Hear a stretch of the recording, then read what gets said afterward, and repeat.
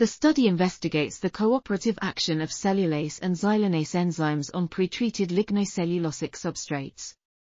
Results show that adding xylanases to the minimum amount of cellulase required for 70% hydrolysis of steam pretreated corn stover, SPCS, resulted in enhanced enzymatic hydrolysis, while replacing equivalent amounts of cellulase with xylanase also improved hydrolysis without increasing enzyme loading.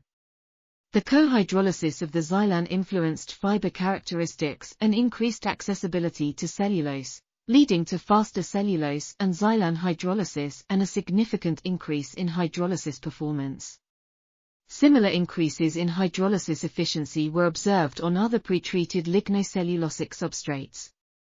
The study suggests that the blocking effect of xylan is one of the major mechanisms limiting accessibility of cellulase enzymes to cellulose. But the synergistic interaction between xylanase and cellulase also plays a significant role in enhancing enzyme accessibility.